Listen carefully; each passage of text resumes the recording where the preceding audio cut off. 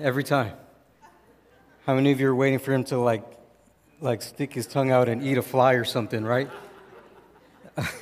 I wish you could have been in the room when Pastor Scott said, "This is the video that we have to introduce our series." He was so excited. And he showed it to me, and I was like, is this ever going to change? But it's so good. Because if you watch that video, you saw an animal that is designed to fit in. You saw an animal that was designed to blend into its environment, designed in that specific way to protect it from other things. And how many of you know when you watch that, it gets your mind thinking about sometimes that's kind of who we are. Sometimes we become people that look just like that chameleon, that try to blend in our circumstances and in the environments we find ourselves in, because we don't want to be noticed.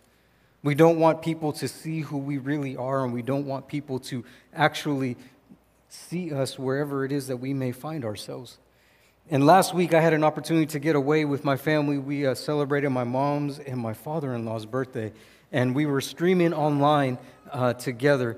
And when this started to stream, we transitioned from our time of worship, and the video came on, and everybody in the room thought that we were actually, like that the TV had fallen asleep, and that we were actually seeing the screensavers that were on there, and they started to freak out, and they were like, Five, what's going on? I said, no. This is what we're actually talking about. There is a purpose for this. It's about this animal that if you'll listen, you will understand why it's such an important one to look at, especially in the times that we live in right now.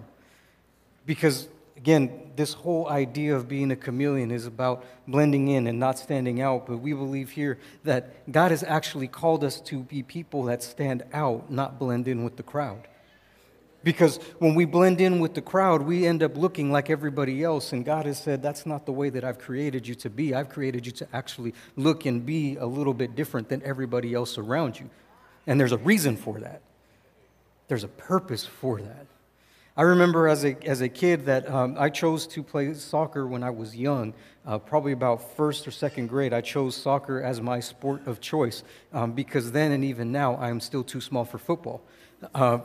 As much as I loved it, I was like, that wasn't going to be my sport. So I chose soccer.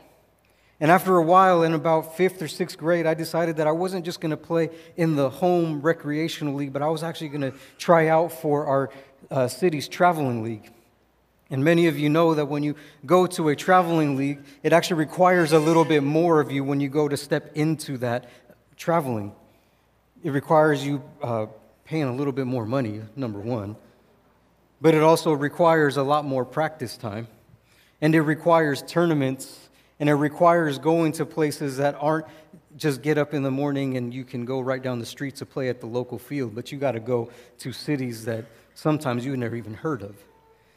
And I remember when I decided that I was going to go try out for this soccer team, that I realized that really quickly that it was going to be a lot more competitive, and I was going to have to work hard to try to make this team. And I remember that first week of tryouts, as I was in those tryouts, working hard and doing my best to stand out, because that was the only way that I was going to make the team. And at the end of the week, remember sitting by this phone right here, you know, the one that you had to wait 10 minutes before the phone would actually dial because it had to come all the way back around.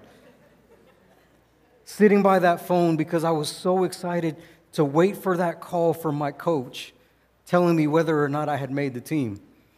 And I knew I made the team because, you know, I worked hard. And I remember getting the call and coach saying, hey, I'm excited to let you know that you're going to be part of this team, and we're going to have you, and here's the practice dates, and here's the tournaments, and here's all the things that are going to be entailed in this new team that you were a part of. And I was so excited to receive that call. And I remember going through the season and then remembering that a couple of years later, that because every year you had to try out for the team, it wasn't that you were on the team once and you were forever on the team. You had to continue to try out. And I remember one year going to try out, and the same coach that had chosen me a couple of years ago was the same coach that would follow us as we would progress in age. And he called me at the end of the week, and I was sitting by the phone just, at this point it wasn't as exciting because I was like, I'm on the team. But sitting by the phone and picking up the phone and remember hearing Coach who would call me son because I spent more time at his house than even his kids did. And he would say, son, I don't know how to tell you this, but you didn't make the team this year. And I remember being it was about 8th or 9th grade, and I remember being crushed because I hadn't made the team, and I didn't, my identity was kind of wrapped up in this team that I had become a part of, and I was so upset that I wasn't part of the team, and I was like, what am I going to do now? And so I found myself on another team and trying to fit in and be part of that team, and I said, you know what, I'm going to prove them wrong, and next year I'm going to make it. And not only am I going to make it, but I'm going to be a star. And so I gave everything I had. And I remember the next year sitting by the phone and Coach calling me back up and him being excited. He said, this year you made it. He said, you've been chosen for the team. And I remember showing up to practice and being part of that team, knowing I was a part of it, but not knowing how I actually fit on the team. Because that team for that year that I was away was still together, and they had still grown, and they had grown without me, and they were introducing me back onto this team and saying, hey, you're part of this team now, but not knowing how to actually act like I was part of that team. Because for such a long time, I was part of a different team. And I was going through practices, and Coach would look at me, and he would say, son, just be you. Just stand out the way that you know how to. Give your best. That's how you're going to fit in. That's how you're going to be part of this team. Because there was something about knowing that I had been chosen for the team, but there was something different about actually acting like I was on the team. And I believe that this is true not just about that soccer experience that I had, and maybe you've experienced something similar, whether it's for yourself or maybe it was your kids, that they were waiting by the phone, waiting to be let know that they had been chosen to be part of this team, and you were excited. You bought all the gear because you were going to be the biggest fan. They were going to know that your kid had made the team, and you would walk around town with that logo on your chest being like, yeah, my kid's part of that team. But you would be excited. But here's the thing is that there's something quite different about knowing that you've been chosen for something and actually acting like you have been chosen. Because you can know something and not act like it. I remember one of my very best friends for years and years and years had tried to become a firefighter. And for so many different reasons was turned away for whatever it might have been. But I remember him receiving a call that he was finally chosen to be part of a team. He was finally chosen to be part of this group of people. And I remember going to him being pinned and him being excited about being pinned to be part of this firefighting team. And what was amazing is that as I was there, before they even pinned him, they had to put on this demonstration to let us know that they had actually trained and knew what they were doing. They were cutting buildings apart. They were pulling dummies out of burning buildings. They were putting fires out, doing CPR. And I was like, this is awesome. But I remember that he was demonstrating in that moment that he didn't not only know he was chosen, but he knew how to act like he was chosen.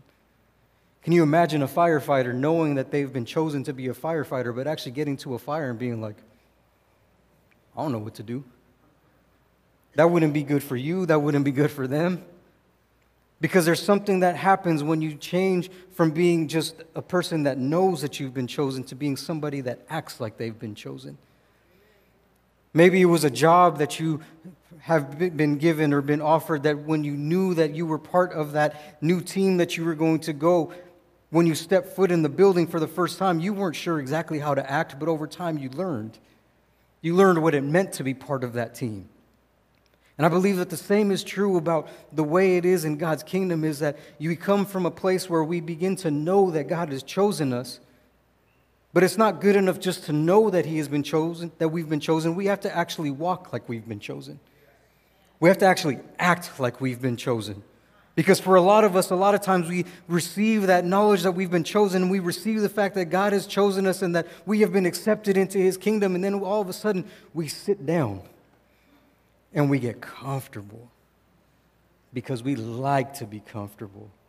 We like to sit in our chairs and we like to look like we know that we've been chosen. But when it comes time to actually acting like we've been chosen, that's a whole different story. But God has called us not just sit in chairs, but He's called us to actually walk like we've been chosen, act like we've been people that have been set apart. There's this passage of Scripture this morning that I want to share with you. Peter was writing to a group of Christians that have been experiencing some persecution. Here's Peter, this man who had walked with Jesus, who had failed Jesus time and time again, to the point that at one point Jesus would even tell him, "Get behind me, Satan." Can you imagine your best friend telling you that you're Satan and to get behind him? And that's what Jesus tells Peter, because he had failed or was going to fail at one moment. And yet here is Peter who, after all of those failings, Jesus brings him back into the fold and says, "No, you're going to be a leader. But I need you to not just know you're a leader, I need you to actually act like a leader." And he goes and he preaches messages, and many people come to know who Jesus is because of Peter's words. And eventually he would go to a place and he would write a letter. And he'd write this letter, and here's what he says in 1 Peter chapter 2, to a group of people experiencing persecution because of their faith in Jesus. He says this in verse 9, "But you are a chosen people, a royal priesthood, a holy nation, God's special possession, that you may declare the praises of Him who called you out of darkness into His wonderful light." And we could stop there and be good, but he continues. He says, "Once you were not a people, but now you are the people of God. Once you had not received mercy, but now you received mercy." You're a chosen people. Peter is saying, look, in the middle of all the stuff that you're going through, in the middle of trying to fit in your circumstances and in your environments, you're chosen. But he doesn't just stop at the fact that you're chosen. He gives adjectives of what it means to be chosen. And he says, you're a royal priesthood. You're a holy nation.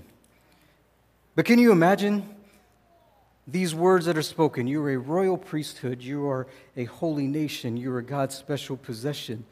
For someone in the church, that might make sense, but when you hear those words, you're kind of like, royal priesthood. They're not just words that just kind of roll off of our lips very easily, because those aren't words that we speak often. You don't go up to somebody and walk up to them and say, "Hi, my name is Phi, I'm a royal priest." Because if you did, they might look at you some type of way, right? You don't go up to somebody and say, "Hey, I'm part of a holy nation. I'm God's special possession." They might say, "I bet you are." I bet you are. But see, these words that Peter speaks, they're words that make sense to his original audience, but they aren't words that are so easily translated to us. Because, again, royal priesthood isn't just it's just not part of our everyday vocabulary.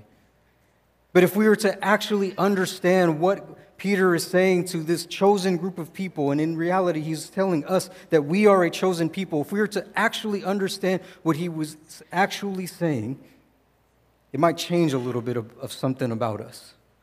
And so he's using imagery and he's using words that would describe something that this group of people would understand. He's using words and he's using imagery that these people would understand were titles and were things that were used in the Old Testament. And they were words and they were titles that meant something to these people, but if they don't mean anything to us, we can say it all the time, but it might not make a difference in the way that we actually live. So we have to actually go back and look at what is he actually saying. And I believe in Exodus chapter 19, you'll find exactly what it is that he's talking about. Before we read this passage of Scripture, you have to understand that in the Exodus, what God was doing was he was helping get his people, Israel, out of Egypt. They had been living there in oppression. They had been living there in slavery. But God was doing much more than just freeing them from their oppression and their slavery. He was actually pulling them out to found a nation of people. Somebody that had been set apart. He was pulling these people out in order to use them and choose to show the world all around that this was his people, that this was his special possession. And because these were his people, he was actually going to use them to bless everybody around. And so God pulls these people out, and they're getting ready to go and receive the 10 Commandments. And right before they receive that, they're in the wilderness. And here's what God says. In Exodus chapter 19, starting in verse 3, it says, Then Moses went up to God, and the Lord called to him from the mountain and said, This is what you are to say to the descendants of Jacob, and what you are to tell the people of Israel. You yourselves have seen what I did to Egypt, and how I carried you on eagle's wings and brought you to myself. And watch this. He says, If you obey me fully and you keep my covenant, then out of all the nations you will be my treasured possession. And although the whole earth is mine, I've chosen you, because you are going to be for me a kingdom of priests and a holy nation. See, what you have to understand is that when God brought Israel out, he was trying to found a new nation that was different than all of the nations that were around them, a nation that was going to make God their king, a nation that was going to receive all that God had spoken and say, this is the way that we're going to live, and we're not going to look like everybody else, but we're going to receive God's blessing. And not only are we going to receive God's blessing, but we are going to be the instrument through which God is going to bless everybody around us. Why? Because we are a nation of royal priests. We are a holy nation. We are God's special possession, and we are going to stand out and live in that way by following God's commandments. And when we do that, God is not only going to bless us, but he's going to cause us to be a blessing to others. And they understood that they were going to take on this role of a priesthood. And what is it that a priest would do? But a priest was somebody that was a mediator between God and humanity. The priest was the one that went in and made atonement and made sacrifices until Jesus came. And they were the one that offered sacrifices for the sin of the people so that there would be able to be forgiveness and the people could live another year in God's forgiveness. And so when Peter is speaking to these people and he's saying, you are going to be a royal priesthood, what in reality he is saying is you are going to fulfill the role that just like those priests way back when filled.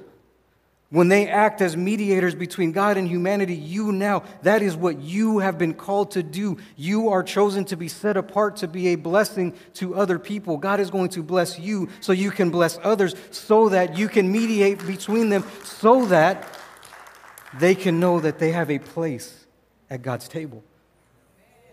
My role, your role as a chosen person of God is not to stand up and say, I'm chosen. And try to stand above people. My role is to say, I am chosen to bring you into the kingdom because you have a place here. But unfortunately, a lot of times we actually act that way. We say, I am chosen. I have been chosen, and because I've been chosen, I'm actually gonna, I'm gonna hold that right here. I'm gonna put myself above you. Because I'm God's special possession. I'm God's people. And instead of acting like the priest did back then, we actually act in a way that repels people away from God's table. Because instead of allowing God to bless us to bless others, we allow God to bless us and hold on to it and say, I'm just going to know, and that's good enough. But as God's chosen people, you have not been called and chosen to just be called and sit, but you have been called to receive and go. See, when Jesus was commanding his disciples to go out and make disciples of all nations, he wasn't just telling them, come in and come to Bible study and sit down for a minute and hang out and just sit there. But he was saying, come away. Learn, receive what it is that I'm trying to tell you. And then when you have received it, go and bring others in.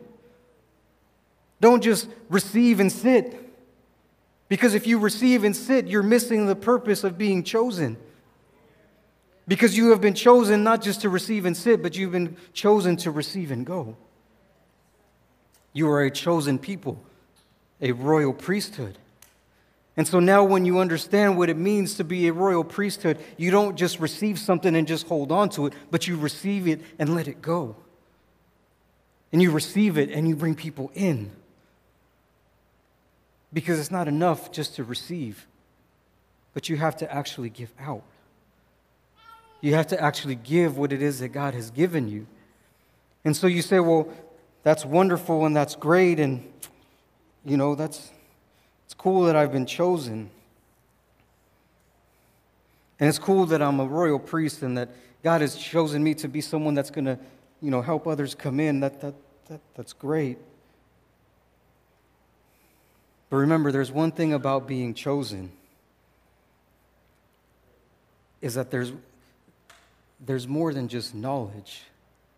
There's an acting out and a living out that has to happen. Because it's one thing to know, and it's quite something different to act.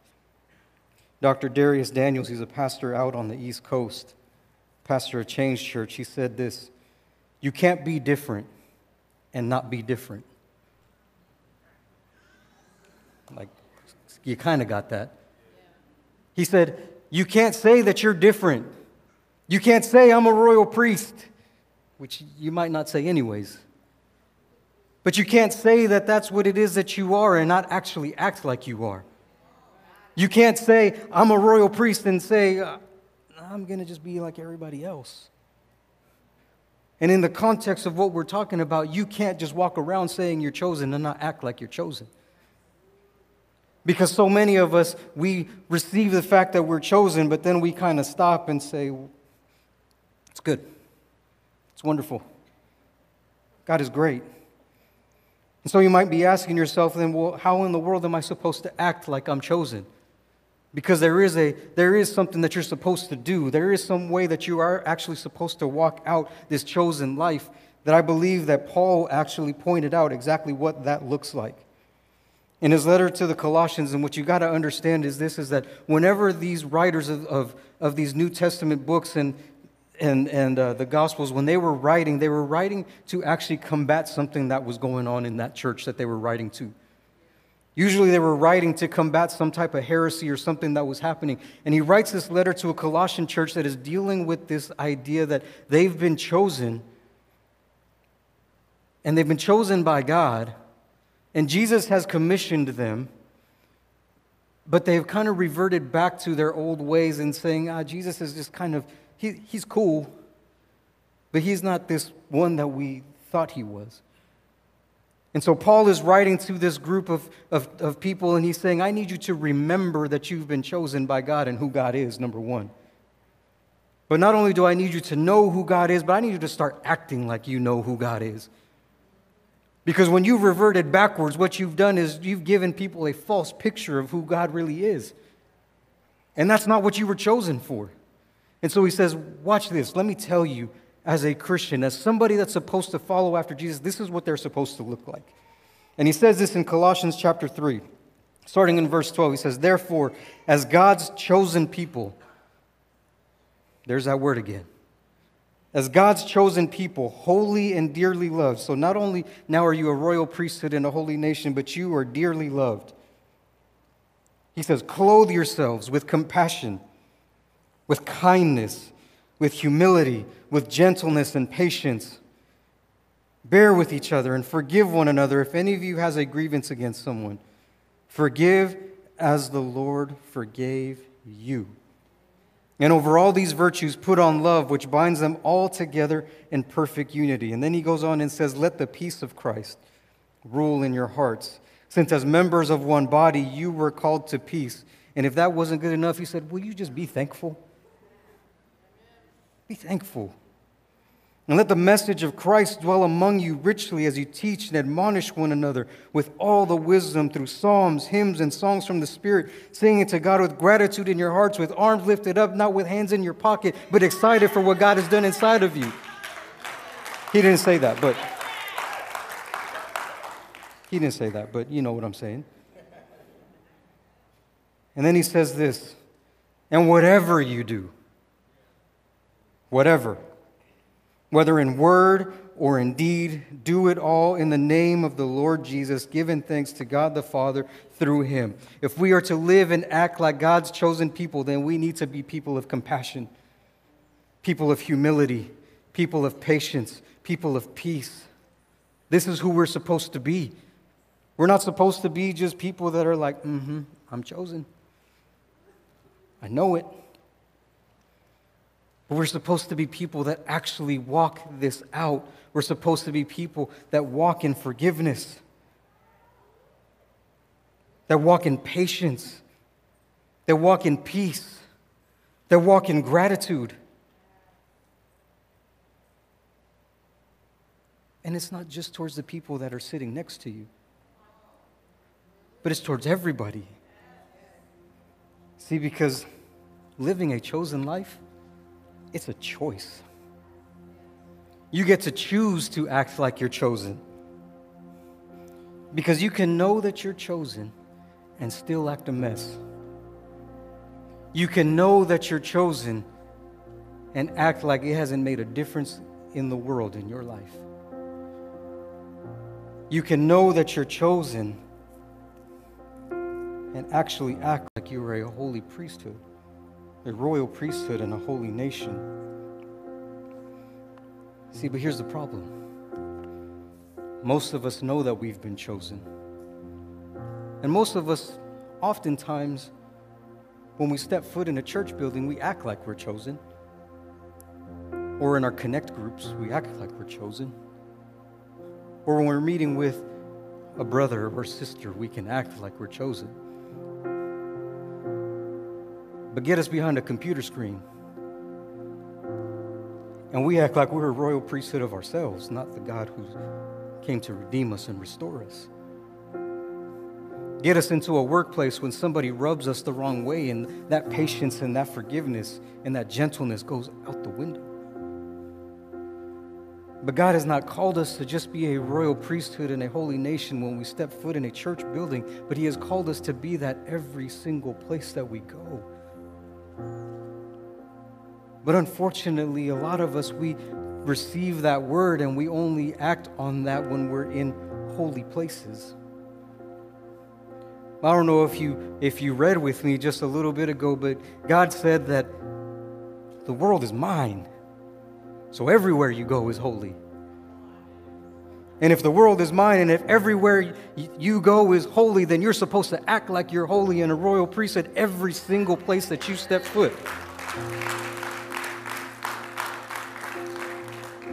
But for some of us, knowledge is good enough. But I believe that we've been chosen to step out and to stand out and not blend in. We're not to be chameleons. We're to be people that are to stand out, that people would receive and know that they're welcome. Why? Because we have extended what we have received to them by the way that we walk and we live every single day of our life. Can you imagine? Can you imagine if we began to be a people that began to exhibit patience with one another?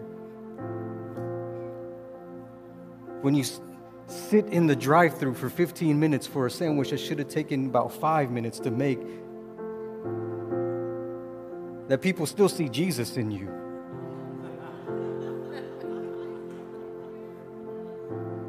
Can you imagine if with your significant other you actually started to speak with gentleness instead of criticism? Can you imagine with your children if you began to speak to them gently and correcting them and admonishing them in the way of God instead of hammering them? Can you imagine if you had a peace in your heart? Can you imagine if you lived a life that was grateful? I don't deserve what I have. I don't deserve to have people like I have in my life. But I am grateful for them because they push me. They show me that there is so much more that God has for us. Can you imagine, just for a moment, can you imagine what your life would be like if you began to let go of the people, of the offenses that people have laid on you and began to forgive them? Not because you've all of a sudden checked a box that say that they're worthy of your forgiveness, but because you've forgiven them the way that the Lord has forgiven you. Can you imagine if we began to walk like we were chosen and not just know that we were chosen? Can you imagine if we began to be the royal priesthood we have actually been called to be? What a difference that would make to a watching world that is looking for not perfect people, but people that actually don't just say they're different, but act like they're different. Can you imagine if we stopped just knowing we were chosen and actually acted like we were chosen? Can you imagine what this world around us would begin to look like if God's people actually started to stand out instead of blending in? Can you imagine if we began to walk in these very things that we have been called to walk in, so that we could be the blessing to all of the people around us and let them know they're welcome at God's table? I think what would happen is that we would begin to see people say, oh, they don't just say they're different. They actually are different. They don't just say they're chosen. They actually act like they're chosen. They don't just receive forgiveness. They give forgiveness. They don't just ask for patience. They actually act in patience. They don't just pretend to have peace. They actually have peace. See, because you cannot say you're different and not be different. And I believe that God has called us to not just say we're chosen, but to act like we're chosen. Because there's quite a difference between knowing you're on the team and acting like you're on the team. Peter told us, you're chosen. It's you. When you open that passage, he's not just talking to a group of people then, he's talking to you. You are chosen. I am chosen. We are chosen. Let's begin to act like it. And so as we close in prayer this morning, I got to ask you this final question. Is Paul told us, he gave us a list: patience, humility, peace, gratitude. He gave us all of these different things. Gentleness. Is there one of those things that you struggle with? Is there one of those things that you could say, if I began to work on this area of my life, if I allowed the Holy Spirit access to that spot in my life, that it would make all of the difference in the world? But here's what I do know. That the moment that I think that I've got one of those things right, I realize that I got another one to work on over here. So it's not just, I'm going to work on this and I'm done. It's, I'm going to work on this and I'm going to go back and work on this, because I've constantly got to choose to allow God to work in my heart. Because otherwise I'm just going to blend in like everybody else. But God has called me to stand out. So what is that thing? Is it gentleness in the way that you speak to people? Is it humility? Is it a peace in your heart? What is that thing? Is there someone that you need to forgive? And not just forgive like, yeah, I forgive you. But actually allow that forgiveness that you have received to penetrate your heart so that you can really forgive people. What is that thing? And as we go to prayer, would you allow the Holy Spirit to show you what that is, so that in this week to come that you don't just know about it, but you work on it and act like you have been chosen. And so let's pray this morning. Heavenly Father, first and foremost, thank you for Jesus. That because of Jesus, we have been forgiven. We have the ability to be set free.